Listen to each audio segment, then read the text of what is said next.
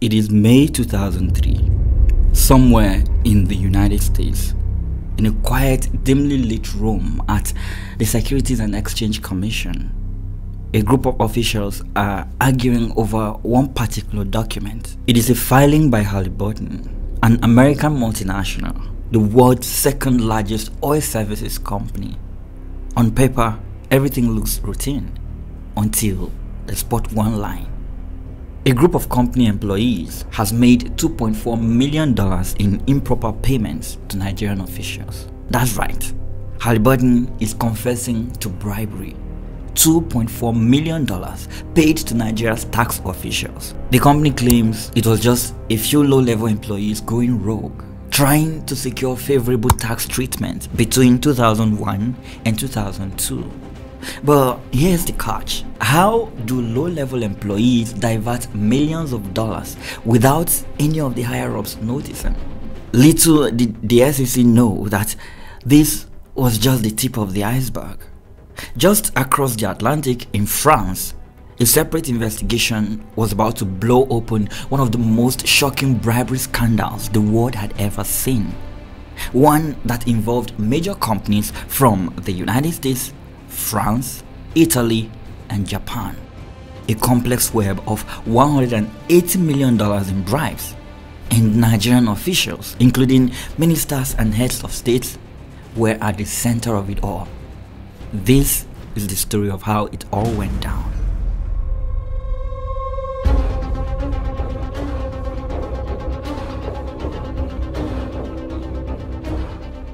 Now let's pause here for a second. Imagine being able to create anything, from a cyberpunk story about robots escaping the Matrix to an epic exploration of the world's most incredible wonders, all with just a few simple words. Now check this out. Make a 1-minute video of the story of a robot in a cyberpunk setting that wants to escape the Matrix. There existed a robot named Nexus. And if you happen to love history like I do, you may want to make a YouTube video about the 10 most incredible wonders of India. You could have a 10-minute video in seconds with just a few text prompts. This is the incredible InVideo V3, the most powerful tool for turning your ideas into full-length videos using only text prompts. If you want to change anything, just ask. If you want to add your own voice, you can do that as well. Whether you're creating storytelling, product videos, social media posts, or purely imaginative creations, InVideo V3 is your new go-to tool for bringing your wildest ideas to life faster and better than ever before. And this is not just some grand promises either. InVideo AI's new update does so much more than Sora and the likes, and in just a few weeks it will be available for everyone. No waiting, no research fees, just results. Imagine your next art, explainer, or epic story all crafted within minutes. This is endless possibilities, limitless creativity to bring your imagination to life. Don't miss out on this. InVideo V3 is dropping soon, and if you use my exclusive code displayed on your screen right now, when signing up, you will get 2 times video creation minutes in the first month for their current version. Click the link in the bio and start bringing your imagination to life. Thank you InVideo for sponsoring this video. Let's jump back into our story. The year is 1989. Nigeria is sitting on one of the largest natural gas reserves in the world, and its government is eager to tap into that wealth. A huge construction deal is on the table. The Bonny Island liquefied natural gas plant, a multi-billion-dollar project that would turn Nigeria into a global gas exporting powerhouse. To get the ball rolling, Nigeria forms a joint venture. Some of the biggest names in the industry are in on it.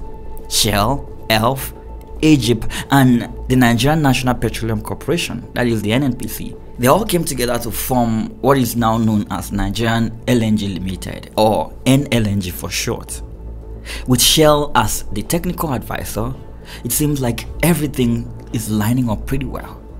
The only thing left is the massive contract to build the gas plant, a deal worth billions.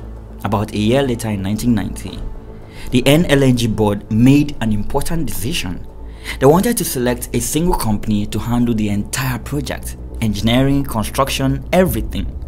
The idea was one contract, one company to streamline the entire process. By May of 1992, two massive consortiums were in the running to build this billion-dollar gas plant. The first group was BCSA, a consortium that included Bechtel, that is from the United States, Chiyoda from Japan, Spybat, a French firm, and Ansaldo from Italy. On the other side was TSKJ, a powerhouse consortium made up of Technip, a French engineering firm, Snamproghetti, an Italian gas and oil company, Japan Gas Corporation, and M.W. Kellogg, the American oil infrastructure company that would later be at the center of this scandal. By the time the bids were submitted in May 1992, BCSA's proposal was cheaper. They seemed like the obvious choice, right? Well, not so fast. Shell, that is the project's technical advisor, steps in. They are evaluating more than just the price. They are looking at the speed and quality. And after reviewing both proposals, Shell and the NLNG Technical Advisory Committee decide that while TSKJ's bid is more expensive, it's technically superior and promises faster completion. In October 1992, the NLNG board faces a tough decision. Stick with the cheaper BCSA as Nigeria's petroleum minister recommends, or go with Shell's advice and choose the pricier TSKJ. They side with Shell. But this decision was not without its controversy. You see, by August 1993, Nigeria had slipped into a political turmoil as a result of the June 12 annulment. The country's leadership changed, and Chief Ernest Shonekan took over the Nigerian government. This led to a drastic change in the setup of the Nigeria LNG's equity holdings. The new president gave the green light for the venture to be reconfigured, with the foreign shareholders Shell, ELF and Egypt taking a majority 51% of the company, giving them managerial control in the process. Meanwhile, NNPC's share was reduced to 49%. This shift, which gave more power to the foreign corporations, reopened the door for more bidding.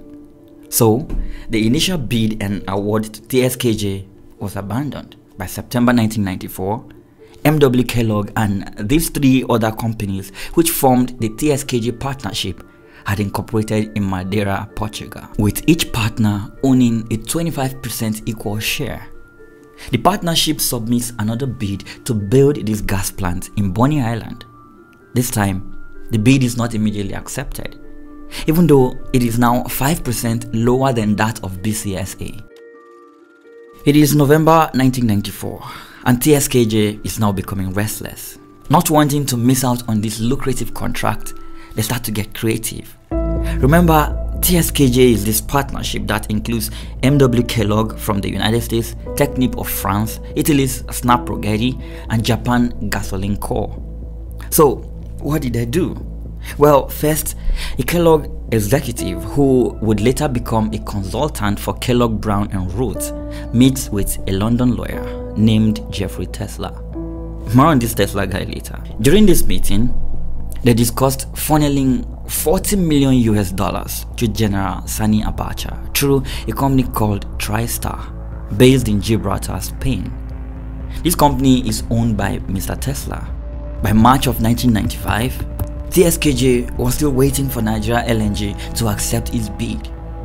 To fast-track the process, the Kellogg executive formally hired Mr. Tesla as an agent on behalf of TSKJ. According to the employment contract, Mr. Tesla would be paid $60 million if Nigeria awarded the construction contract to TSKJ. His company, TriStar, was also contracted to receive at least $160 million in 5 agreements signed between 1995 and 2002.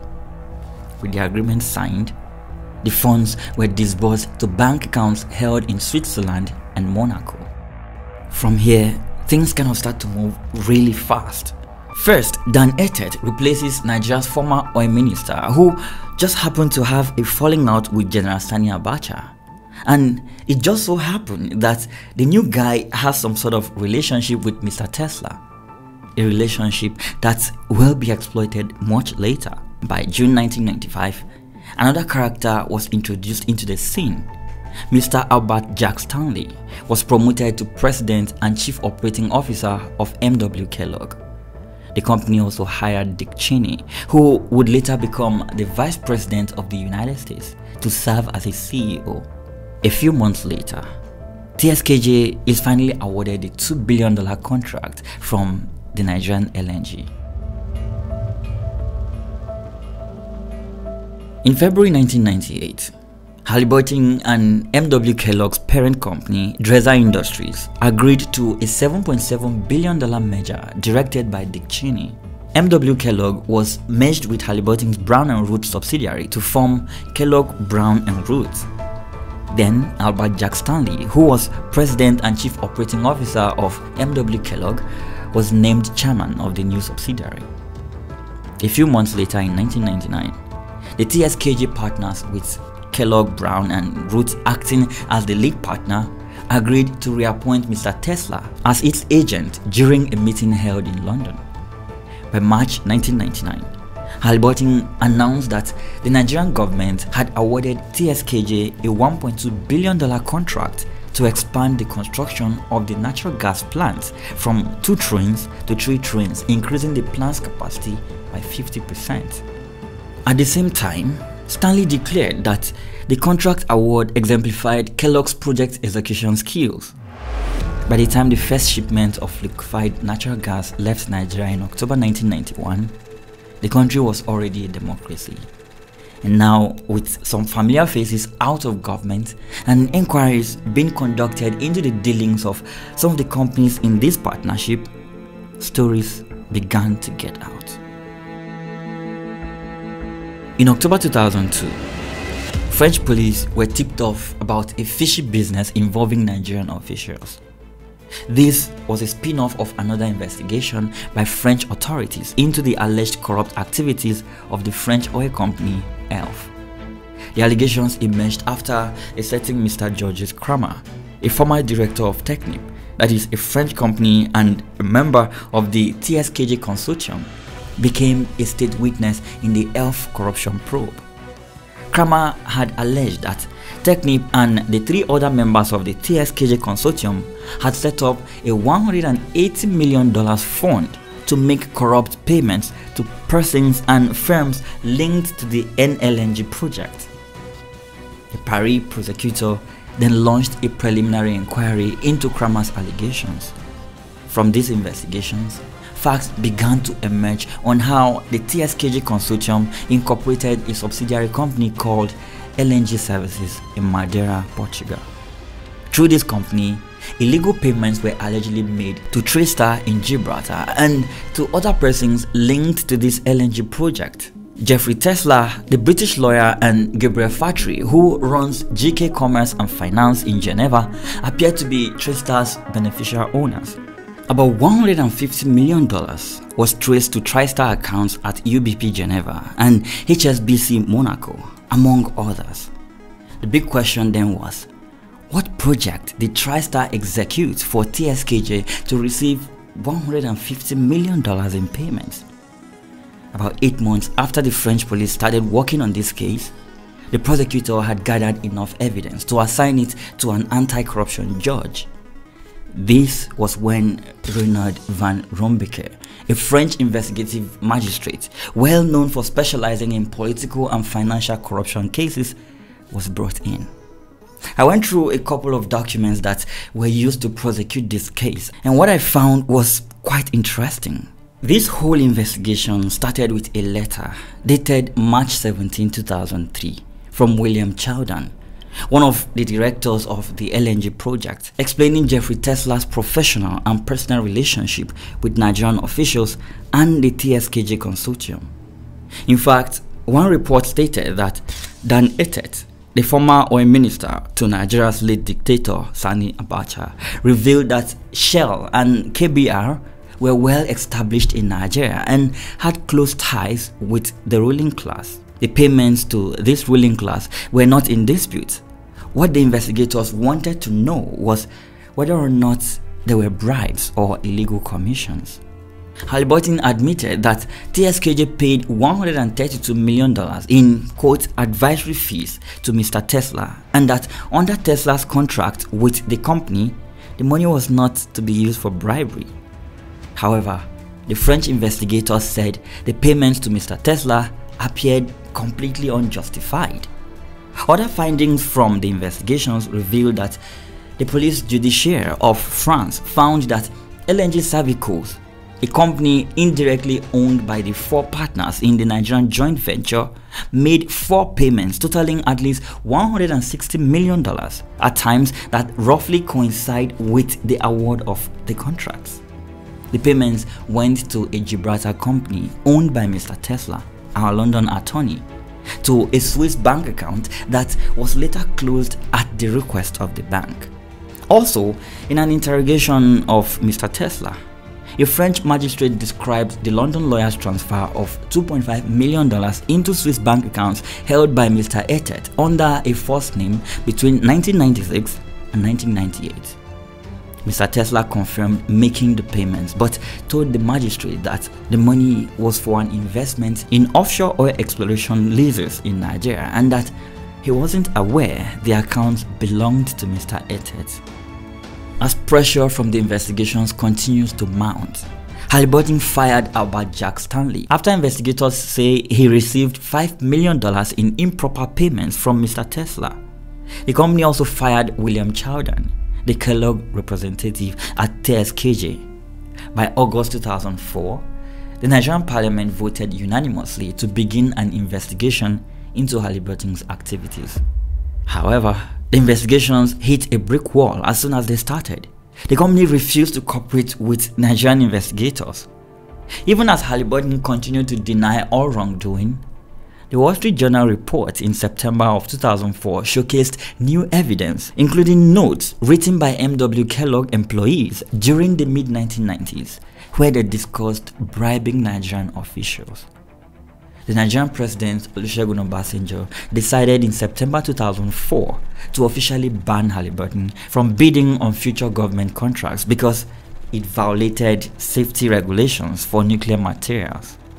But this ban had nothing to do with the bribery scandal. The president was instead accusing Halliburton of negligently causing the disappearance of 2 highly sensitive radioactive devices used to take measurements in oil wells. Even with all this scandal, Halliburton didn't back down. As investigators tried to put the pieces together, a former Halliburton employee came out in September 2006 claiming he had evidence to show that the company was actively engaged in a campaign to cover up all wrongdoing, including attempts to mislead investigators. But who helped Halliburton and its subsidiary carry out these illegal payments? Although several names have come up in the course of the investigation, the principal characters appear to be Gilbert Chagoury, the Lebanese businessman, friend of the late head of state, General Sani Abacha. We also have former oil minister Chief Dan Etet and Abacha himself, as well as our London lawyer, Jeffrey Tesla. There is no day when I do not regret my weakness of character. I allowed myself to accept standards of behavior in a business culture which can never be justified. I accepted the system of corruption that existed in Nigeria. I turned a blind eye to what was happening and am guilty of the offenses charged. That was Jeffrey Tesla speaking at the end of his 2012 sentencing hearing after pleading guilty to US corruption charges for his role in what became known as the Halliburton bribery scandal. According to files obtained by the French newspaper Le Monde and the International Consortium of Investigative Journalists, ICIJ, Tesla has ties to high-ranking Nigerians implicated in the bribery scandal. But who is this Jeffrey Tesla guy? Well, in 1994, when the Nigerian government launched ambitious plans to build this Bonny Island natural liquefied gas project, Tesla was just a simple lawyer from North London. He started his career advising UK-based Nigerians on property deals. He would later grow into a superstar lawyer, building and maintaining relationships with successive Nigerian military and civilian governments. According to reports, Tesla began planning the bribe payments in 1994 and transferred small amounts of money through Switzerland in July 1996. However, by 2003, his role had escalated. In fact, in one bold and bizarre episode, Tesla reportedly directed the drop-off of a travel bag stuffed with $1 million in a luxury hotel in the Nigerian capital of Abuja. This was one of at least 20 money transfers made by Tesla. According to the House of Representatives in 2004, Halliburton, through Tesla, paid bribes on behalf of TSKJ to Nigerian government officials in installments. $60 million for the first contract on 20th of March 1995, $37.5 million for the second contract on the 18th of March 1999, and then $51 million for the third contract on the 24th of December 2001. He also paid $23 million for the fourth contract on the 28th of June 2002. The bribe distributor, Mr. Tesla, was also described as the personal legal advisor of many people, including businessmen, politicians, and military officers in Nigeria, while operating as consultant to many firms operating within Nigeria. According to French police investigations, Mr. Tesla had a lot of information about the dirty deals in the Nigerian oil and gas sector. Tesla also had his hands in other lucrative oil deals. He was the same man who fronted for Ethet to buy the juicy oil block 256 for a mere $8 million from Sherwood Petroleum in 1999. That was during the Abubakar Abdulsalami era. However, when President Olusegun Obasanjo took over 3 months later and discovered that there were lots of fraudulent activities during the military regime, he seized the oil block and sold it to Ocean Energy for $240 million. A decision that did not go down well with the former petroleum minister Dan Ethet. Tesla confirmed to the court that he ensured that accounts opened in the name of Dan Ethet were credited with the following payments from the TriStar UBP account. Between July 1996 and February 1997, $482,795 was wired into Credit Suisse account with account number 2300095 in the name of Omoni Amafega with the code D319. In the same vein, $500,000 was transferred to this same person under the code name PAPA D320 on 10th of February 1998 in Bank Hoffman with account number 12423. He also disclosed to the court that MD Yusuf facilitated a meeting between him and the late General Sani Abacha, to whom he made 2 payments of $75,000 in 1998. French investigators implicated many other top Nigerian officials, some working with the NNPC and its subsidiaries, who were on different occasions beneficiaries of sums of money ranging between $50,000 to millions of dollars, depending on the status and relevance to the LNG project. The files obtained by Le Monde and ICIJ show that 9 people, including members of the Tesla family and Nigerian nationals, held a variety of roles with accounts at HSBC Private Bank Swiss between 1990 and 2003. This was months before the completion of the gas plant. 9 of the 12 accounts instructed HSBC to keep all correspondence under lock and key in a bank safe.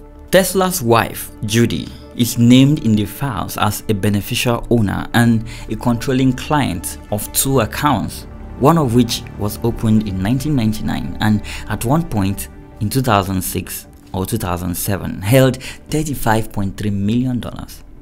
The files do not specify her role in relation to a third account. As he did with his wife, Tesla also transferred bribe money into accounts in the names of his daughters. According to the leaked files, one daughter, Laura, then in her 20s, became a millionaire, at least on paper, through her beneficial ownership of an account under the name of a Panamanian company that held almost $4 million. Well, Jude Tesla and her daughters were not charged with any crimes. The leaked files also revealed that Tesla had financial ties to 2 former Nigerian officials, now retired Major General Chris Garuba, chief of staff to former Nigerian president Abdulsalami Abubakar, who himself allegedly received bribes as president. And another person is Andrew Agom, a senior government official who was killed in an attack on a motorcade. Agom was the beneficial owner of an HSBC account linked to a Gibraltar-based company, Hemisphere Services Limited, which held a maximum amount of $797,377 at one point in 2006/2007. Agom's account was opened in 1991, on the same day that another account was opened in the name of a former Nigerian Air Force chief, Abdullahi Dominic Bello. A spokesperson for Bello denied the allegations of bribery. He told ICIJ that the account, which was used for business purposes and opened by Tesla when he was Bello's lawyer, had never been used for slush funds or bribes. The HSBC files identified Chris Garuba and his wife Rita as HSBC clients. Their names are listed along with Tesla's in an account named Bridlington Enterprises Limited, for which Tesla acted as an attorney.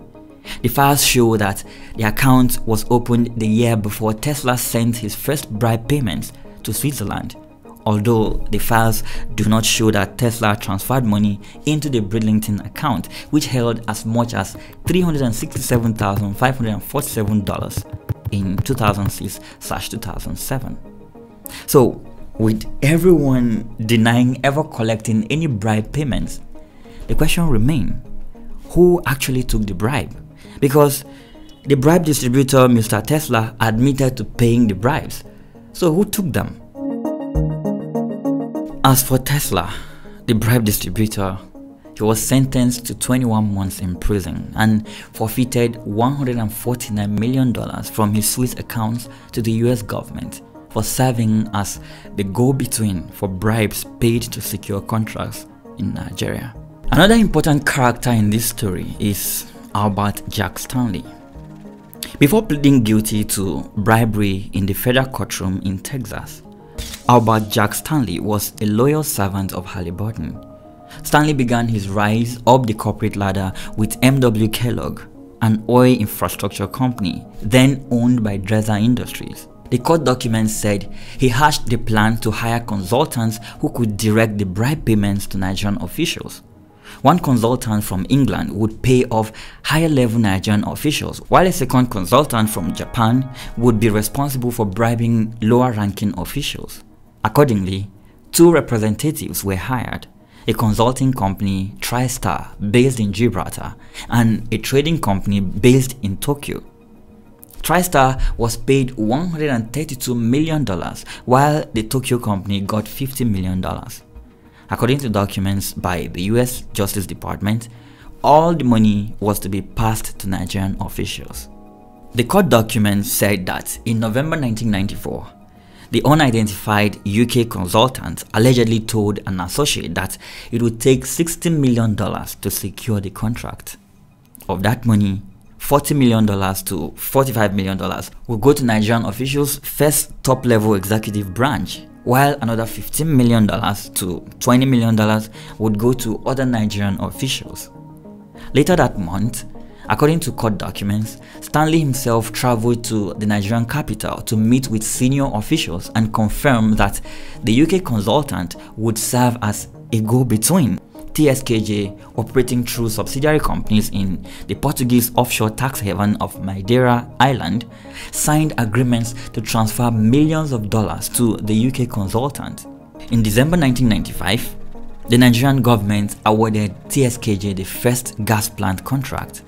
Over the next decade, the government awarded TSKJ 4 contracts worth a total of $6 billion to build and expand the plant. Throughout that time, Stanley continued traveling to Nigeria to meet with senior officials and continued arranging payments through the UK and Japanese consultant firms. Overall, Stanley traveled to Nigeria to meet with top officials on 4 occasions between 1994 and 2001 as part of the bribery scheme. TSKJ paid $130 million in bribes through the UK consultant and $50 million through the Japanese firm. As pressure from the allegations of corruption mounted, Halliburton conducted its own internal investigations into the charges, and by June 2004, the company publicly fired Stanley.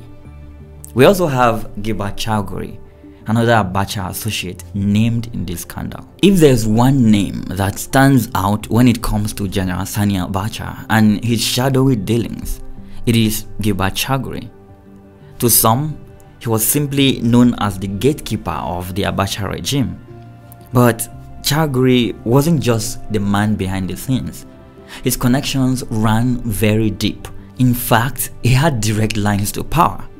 With close contacts in Washington, Chowghury was not only tasked with laundering money for the late dictator, but he also helped to launder his image with folks like Bill Clinton and the like. Yeah, that's a story for another day. Chowghury himself claims that his relationship with Abacha began by chance on a flight to Port Harcourt. Abacha at the time was just a young officer, but the two hit it off, and that flight marked the beginning of a friendship that would last for decades. So when Abacha seized power in a military coup in 1993, Chowghury was right by his side, becoming the dictator's most trusted advisor. Within just months of Abacha taking power, money started disappearing from Nigeria's central bank, huge amounts of it. Subsequent governments would later reveal that Abacha fraudulently siphoned off money in the name of national security. But in reality, those funds were quietly transferred to overseas accounts belonging to Abacha's family and close business associates, including Chowghury. By the time Abacha died in 1998, his so-called security payments had raked up over $2 billion. I made a deep dive on that topic in a video I will link right up here. Do have to check it out if you haven't seen it. But money laundering wasn't the only game Abacha was playing. According to the US Justice Department, in the early 90s, Abacha had struck a deal to accept a $40 million bribe, which was just the first installment of a much larger payoff. That money was meant to grease the wheels, not just for Abacha, but for officials of the regimes that followed him. Chowghury, of course, denies any involvement in the bribery scheme, but his name did come up in some interesting places. Jeffrey Tesla kept meticulous records of these so-called cultural meetings where bribes were on the table. And in one entry, it reads $250 to IPCO via Chowghury. Now, when asked about this little note, Chowghury didn't deny that the figure was actually $250 million. However, he claimed that this wasn't a bribe at all. He insisted that it was for a legitimate contract awarded to his company, IPCO Nigeria Limited, related to a natural gas project. Despite the connections, Chowghury was never charged by the Justice Department in the bribery case. But how about the banks? There were some pretty interesting transactions involved here. Citibank was identified as one of the banks through which bribes were funneled. Accounts at Citibank were used to transfer millions of dollars to various shell companies and offshore accounts to disguise the illicit payments. Funds were routed through Citibank branches in Switzerland and other locations to ensure that the transactions would not attract immediate scrutiny. And then there is JP Morgan Chase. Similar to Citibank, JP Morgan Chase was also used to move bribe payments. Accounts in the United States and abroad were utilized to transfer money to various intermediaries and officials. The bank processed transactions that were part of the elaborate scheme designed to keep the bribes hidden from regulators and authorities. There is also BNP Paribas. The French bank BNP Paribas was implicated as one of the financial institutions used by the consortium to channel funds to Nigerian officials. These transactions were often routed through offshore jurisdictions to avoid any form of detection. This was a well-orchestrated scheme, and the players had help from some of the biggest banks in the world. After 5 years of investigations, the US Justice Department announced on February 11, 2009 that Kellogg Brown and Root (KBR) formerly a subsidiary of the Halliburton Corporation, pleaded guilty to violating the Foreign Corrupt Practices Act and agreed to pay a total of $579 million in fines for their part in the decade-long scheme to bribe government officials in Nigeria in exchange for construction contracts. The fine is the largest ever for a US company under the Foreign Corrupt Practices Act, which forbids the bribing of foreign government officials to obtain or retain businesses overseas. As for the consortium, between 2009 and 2011, the consortium members paid penalties totaling more than $1.5 billion for their role in the bribery scheme.